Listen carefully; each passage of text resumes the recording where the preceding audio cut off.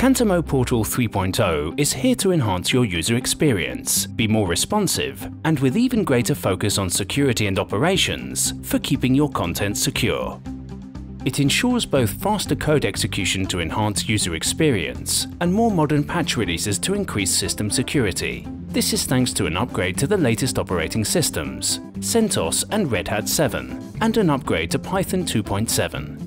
The operating system upgrades also give you better support for more hardware devices, whether that is storage devices, network cards, or other plug-in devices. We also know that things can go wrong in your system from time to time. Many of them can be resolved internally with ease for quicker turnaround. Therefore, with Portal 3.0, we are introducing a health check view. It monitors central points of Portal and provides live status.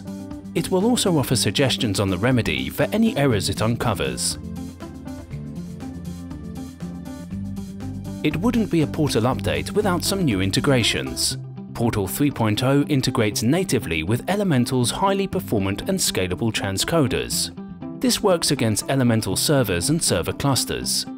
This integration can be used to add new transcode profiles to Portal that in turn use Elemental transcoders for creating the new media.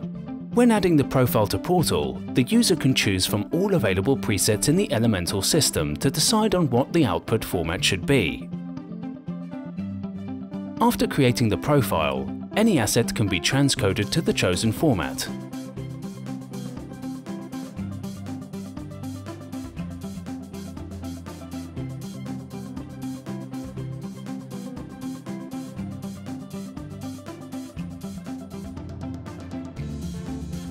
The integration is based on Cantemo's Transcode Framework, allowing transcoding jobs to be automated based on custom workflows in Rules Engine 3. So, in this example here, we want all assets that are approved for publishing to be transcoded to a YouTube 1080p format using the Elemental transcoder farm and then exported directly to YouTube. Setting up a rule for this customized workflow is quick and easy. We just choose the format and the export location, and the workflow will be automatically triggered.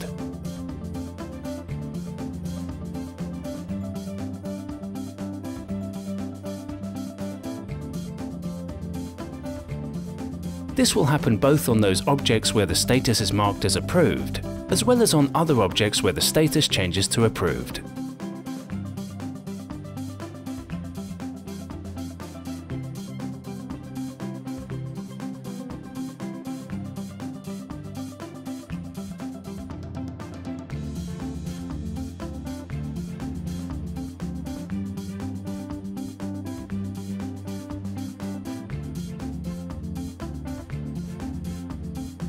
Using its archive framework, Portal now integrates directly with Archiware P5, one of the most used data management platforms in media and entertainment.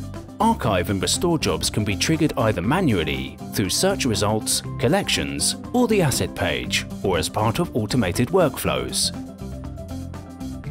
All the objects in a collection, and in that collection's sub-collections, can be archived and restored through that collection's gear menu.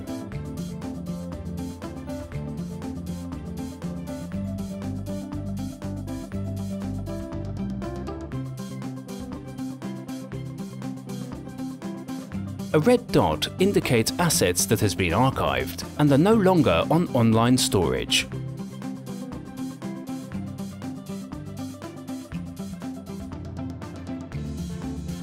The archiving process can also be done automatically based on predefined rules using Rules Engine 3. For instance, we can set a rule to trigger archiving for those objects released in the last 5 days. Once the rule is created, the archiving will start on those assets matching the selected criteria, as we can see at the rule detail.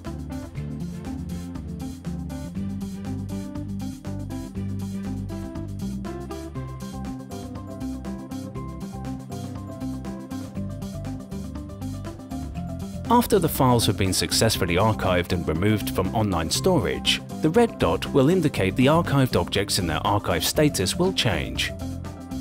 We also store specific archive metadata, such as tape ID and archive system ID, which can be used for search and to trigger workflows.